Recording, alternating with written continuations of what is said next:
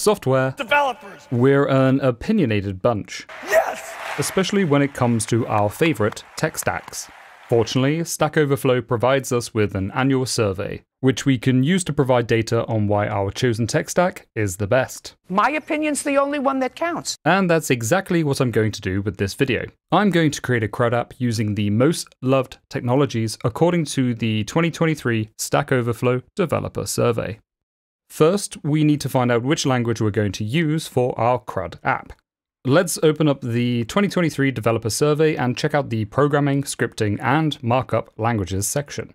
This list contains some languages that are a little concerning, such as MATLAB, COBOL, and Visual Basic, which I really don't want to be building a CRUD app with. Luckily, these are at the lower end of the spectrum, and fortunately, I'm not doing a video on the most despised tech stack. Not until I hit at least 75,000 subs. So please don't press that subscribe button. Fortunately, on the other end of the list, we have Rust as the most loved language, just beating out Elixir for first place. Perfect, we'll go with that. Next, we need a web framework. While Stack Overflow does provide a list of the most loved web frameworks, it doesn't provide an option for any Rust-based one. It does provide one for Elixir through Phoenix, but as we're not using Elixir, well, it's no good. Fortunately, however, I have done a video on my own favorite Rust web framework, but we're not going to use it in this video. Instead, we're going to use Axum, which a lot of you had a high amount of praise for in the comments. So it feels like a good choice for our most loved tech stack. Lastly, every good CRUD app needs a database. Luckily for me, Postgres is the winner here on the Stack Overflow Developer Survey, although I wouldn't have minded using Redis, which came in at a close second. With our application stack decided, let's take a quick peek at what we're going to build. For this video, we're going to create a simple CRUD app to manage book quotes using an HTTP JSON API interface. Our application will allow for CRUD operations using the following API endpoints, and our data model will consist of the book title and the quote itself. Simple stuff. We're also going to deploy this application to the cloud for free, but more on that in a minute. First, we need to create a new project using Cargo. You can do so by using the cargo new command in your terminal. For this project, we're using Rust 1.72, so make sure to install it using rustup as per your operating system. With our project set up, we now need to add in the dependencies via the cargo.toml. The dependencies we want are Axum, which is our web server, Serde and Serde.json for encoding and decoding, Tokyo, which is our application's asynchronous runtime, SQLX, which allows us to connect to our Postgres database, and the UUID and chrono data types, which will allow us to store unique identifiers and timestamps in our data model. When adding these to your own cargo.toml, make sure to set the same feature flags as I have. With our initial dependencies added, let's whip up a basic service. To begin, open up the main.rs file in your text editor. Then go ahead and delete everything inside of it. Next, add in the following lines of code. Here we're creating an asynchronous main function to initialize our application, which will create and start an Axum server on port 3000. Next, we want to create a health check endpoint which will return the status code of 200. We can create this using the following function and binding it to our /path in the application router. Now we can go ahead and test this code. Let's open up a new terminal window and use the cargo run command to both build and run our application. Once the application is running, we can open up another terminal window and send a curl request to localhost 3000. We receive back the HTTP status code of 200 or OK, which tells us everything is working correctly. So far, so good. So what's next? Well, personally, I like to deploy my applications as soon as possible.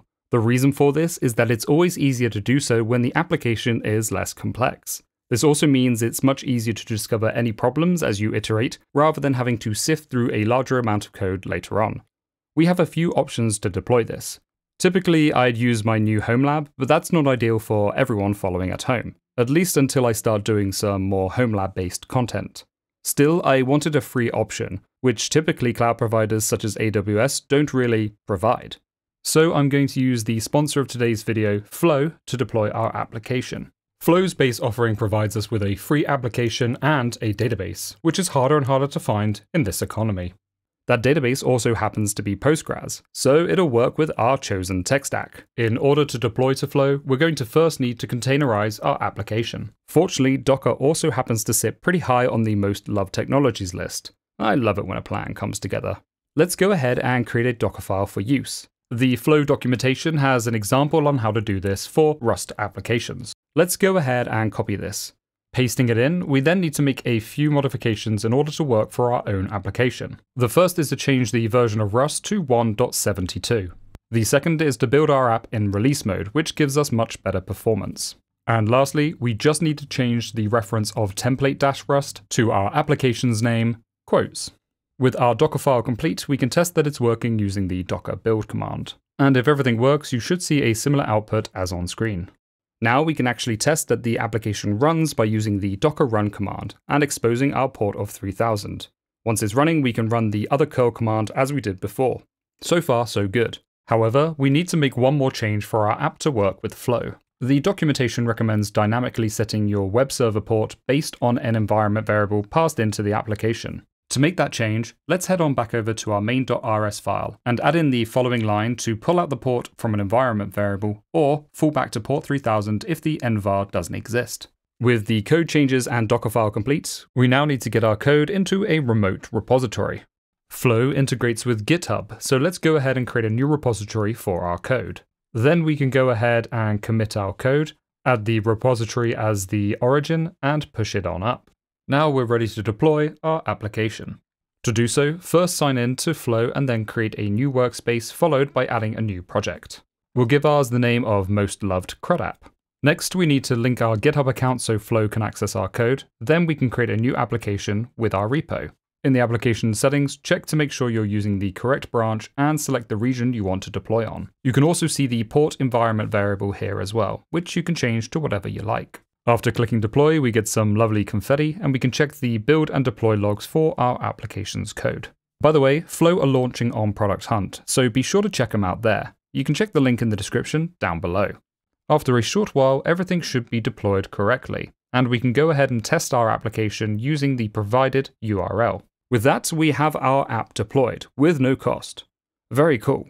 With everything deployed, now is a good time to refactor our code. Let's first create a new handlers.rs file, which we'll use to store all of our handler logic. We can start by moving the health handler into here as a first step. Then we can head on back over to our main function, import the handler module, and use it with our /endpoint.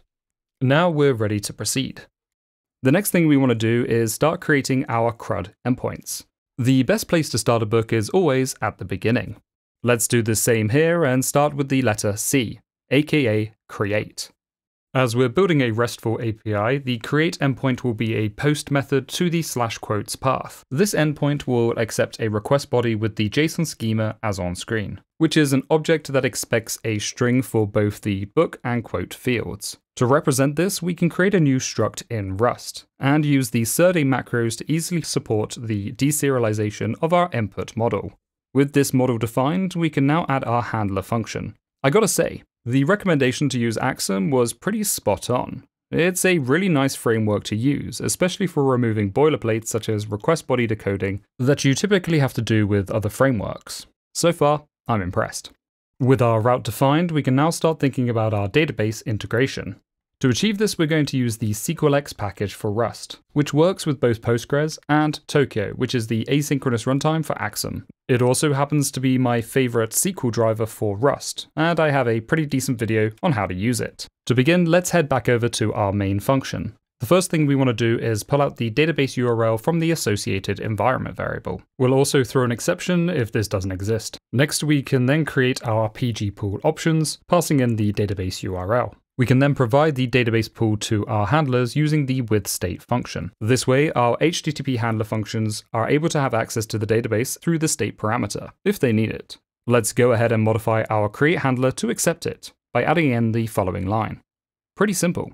Now that we have our database connectivity set up, we need to add an instance of Postgres to our application's deployment. To set this up with Flow is incredibly easy.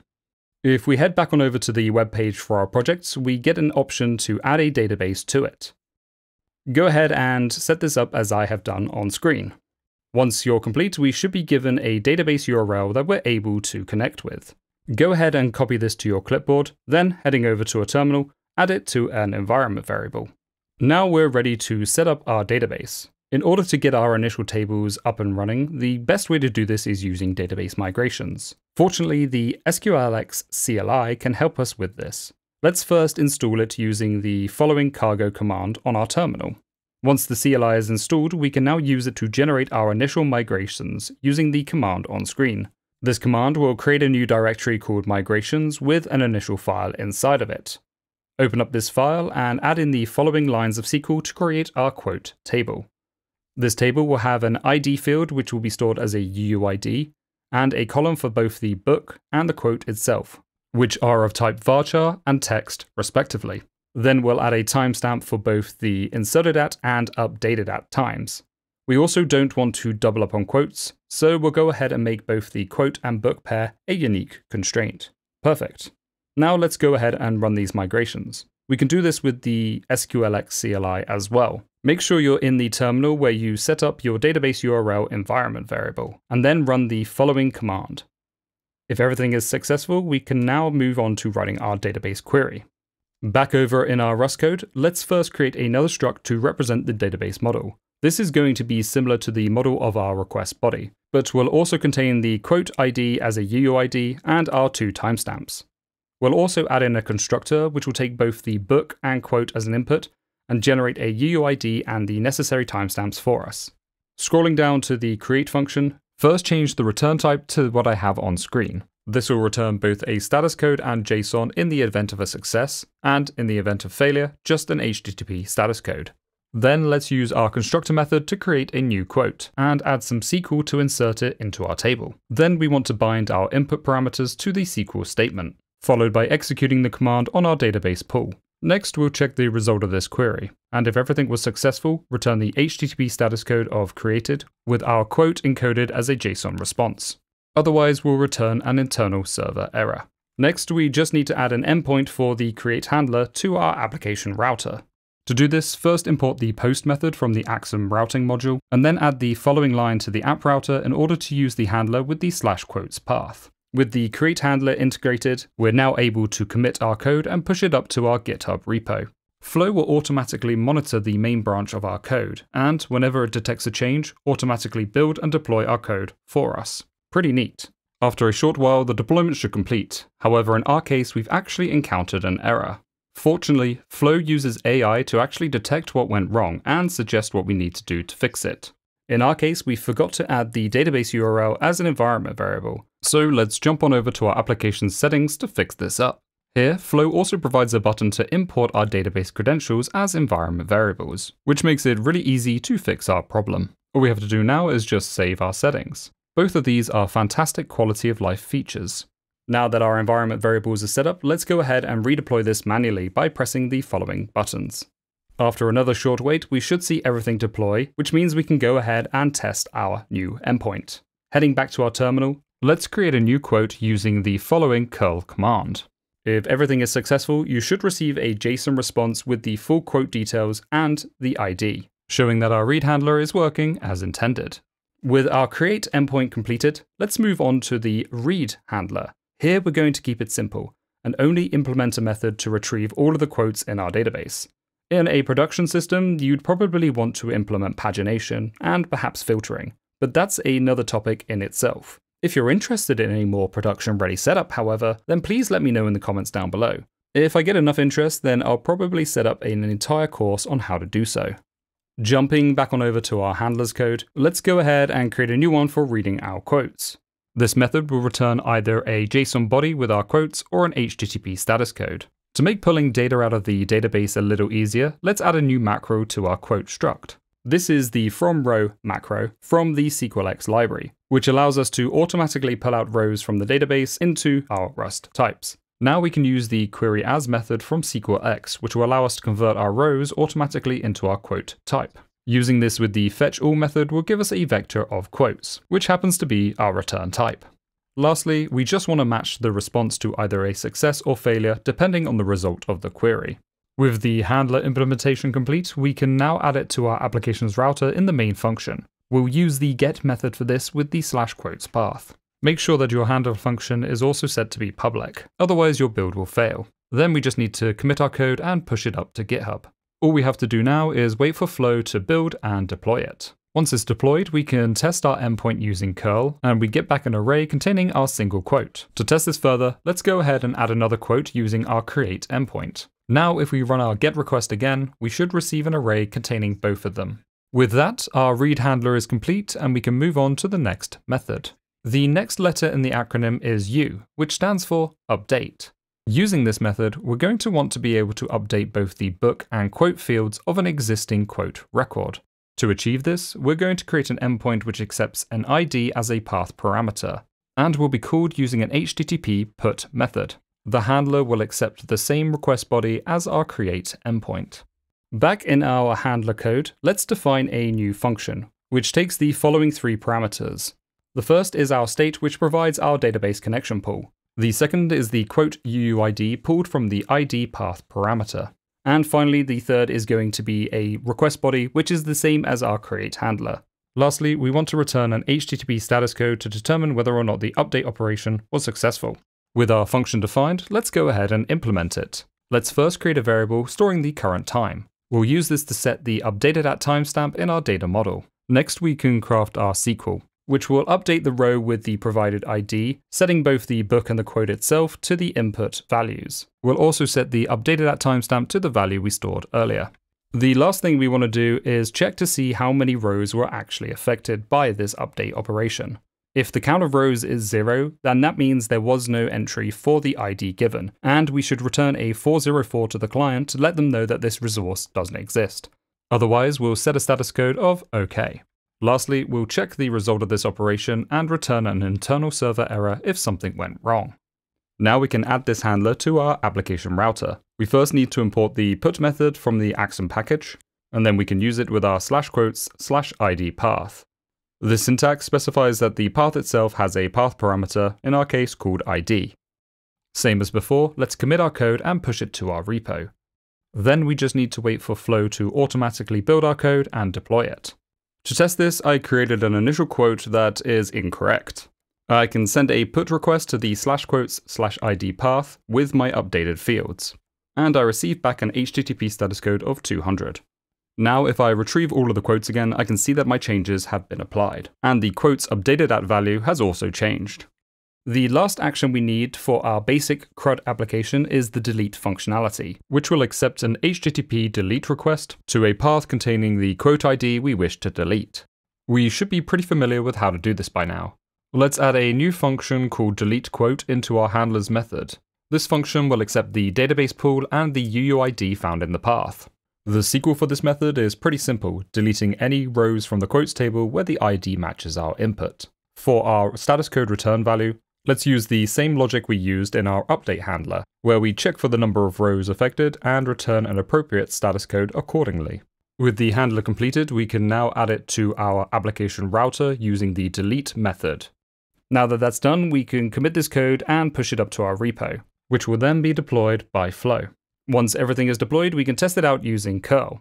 Let's first grab the ID of the quote that we wish to delete. We can then send a delete request to the following endpoint, making sure to use the ID of the entry we wish to remove. We receive back a 200, which tells us everything works as expected, which we can verify. The last thing we want to test is deleting a quote that doesn't exist. If we generate a brand new UUID and pass this in as our path parameter, we should receive a 404 when we try to delete that resource, which we do, showing that everything is working as expected.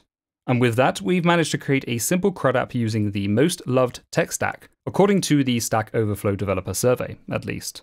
Using the sponsor of today's video, Flow, we were able to easily deploy this with integrated CI/CD at no extra cost, which allows us to easily get started with an app idea without needing to worry about deployment. This is a pretty awesome product, in my opinion.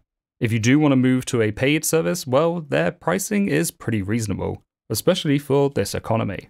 As always, you can find this code on GitHub. The link is in the description down below. Otherwise, I want to give a big thank you to my newest channel member, Jazil Sama. Thank you for supporting the channel and enabling me to bring content to hundreds of thousands of viewers. A big thank you to everyone else for watching, and I'll see you on the next one.